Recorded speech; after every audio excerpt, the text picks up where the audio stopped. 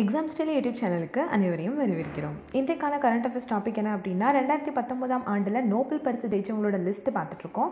So இந்த வீடியோவில் இலக்கியத்திற்கு 2019ஆம் ஆண்டில் யாருக்கு நோபல் பரிசு வழங்கப்பட்டது அப்படின்றத பார்க்கலாம். ஸ்வீடனை சேர்ந்த புகழ்பெற்ற விஞ்ஞானியான ஆல்ஃப்ரட் நோபல் நினைவாக ஒவ்வொரு ஆண்டும் பல்வேறு துறைகளில் சிறந்த கண்டுபிடிப்புகளுக்கு நோபல் பரிசு வழங்கப்படுது. ஸோ அந்த வகையில் ஸ்வீடன் நாட்டோட தலைநகரான ஸ்டாக்ஹோம் நகரில் 2019ஆம் ஆண்டிற்கான நோபல் பரிசு ஒவ்வொரு துறைகளுக்கும் அறிவிக்கப்பட்டு வருது. ஸோ கடந்த சில நாட்களாக பார்த்தீங்கன்னா மருத்துவத்துறை, வேதியியல், இயற்பியல் இதுக்கெல்லாம் நோபல் பரிசு அறிவிச்சிருக்காங்க. ஸோ இது குறித்து ஏற்கனவே எக்ஸாம்ஸ்டெலி யூடியூப் சேனலில் வீடியோ போட்டிருக்கோம். அதில் போயிட்டு நீங்கள் அந்தந்த துறைகளை பற்றி தெரிஞ்சுக்கலாம். ஸோ இதில் இலக்கியத்திற்கு யாருக்கு நோபல் பரிசு வழங்கப்பட்டது அப்படின்றத பார்க்கலாம். ஸோ இந்த ஆண்டில் என்ன ஸ்பெஷாலிட்டி பார்த்தீங்கன்னா 2018 மற்றும் 2019 2 ஆண்டுகளுக்கான நோபல் பரிசு, இலக்கியத்திற்கான நோபல் பரிசு வந்து அறிவிச்சிருக்காங்க. ஏன் அப்படின்னா 2018ஆம் ஆண்டில் சில காரணங்களால் நோபல் பரிசு வழங்கலை, அதாவது இலக்கியத்திற்கு மட்டும் நோபல் பரிசு வழங்கப்படலை. ஸோ அதனால் இந்த ஆண்டில் ரெண்டுக்கும் சேர்த்து வந்துட்டு வழங்கியிருக்காங்க. ஸோ ஜெயிச்சவங்க லிஸ்ட் பார்க்கலாம்.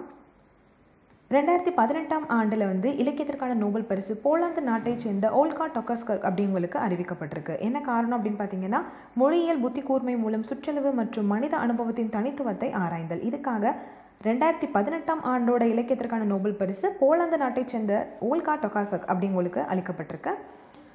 ஸோ 2019ஆம் ஆண்டிற்கு பார்த்தீங்க அப்படின்னா இலக்கியத்திற்கான நோபல் பரிசு தெற்கு ஆஸ்திரேலியா நாட்டை சேர்ந்த பீட்டர் ஹான்கே அப்படின்றவங்களுக்கு அறிவிக்கப்பட்டிருக்கு. ஸோ இது எதுக்கு அப்படின்னா கலைக்களஞ்சி ஆர்வத்துடன் எல்லைகளை கடந்து செல்வதை ஒரு வடிவமாக குறிக்கும் ஒரு கற்பனை கதை. ஸோ இந்த மாதிரி விஷயத்துக்காக 2019ஆம் ஆண்டோட இலக்கியத்திற்கான நோபல் பரிசு ஆஸ்திரேலியா நாட்டை சேர்ந்த பீட்டர் ஹான்கே அப்படிங்கிறவங்களுக்கு வழங்கப்பட்டிருக்கு. ஸோ இந்த 2 பேரையும் பற்றி தனித்தனியாக பார்க்கலாம். ஃபர்ஸ்ட் பார்த்தீங்கன்னா ஆஸ்திரியாவை சேர்ந்த பீட்டர் ஹான்கே, இவங்களுக்கு 2019ஆம் ஆண்டோட இலக்கியத்திற்கான நோபல் பரிசு வழங்கப்பட்டிருக்கு. இவர் 1942ஆம் ஆண்டு பிறந்தவர். இவர் தன்னோட லா டிகிரியை வந்து 1961ஆம் ஆண்டில் முடிச்சிருக்காரு. ஸோ இவரோட முதல் நாவல் என்ன அப்படின்னு பார்த்தீங்கன்னா ஹார்னட்ஸ். இது 1966ஆம் ஆண்டு பப்ளிஷ் பண்ணப்பட்டிருக்கு. ஸோ இதுக்கு அடுத்து இவரோட அடுத்த நாவல் என்ன அப்படின்னு பார்த்தீங்கன்னா அஃபெண்டிங் த ஆடியன்ஸ். இது ரெண்டும் வந்து இவரோட ஒரு புகழ்பெற்ற நாவல் அப்படின்னு சொல்லலாம். ஸோ அடுத்து பார்த்தோம் அப்படின்னா ஓல்கா டொக்காசக், இவங்க வந்து போலாந்து நாட்டை சேர்ந்தவங்க. இவங்க 1962ஆம் ஆண்டு பிறந்தவங்க.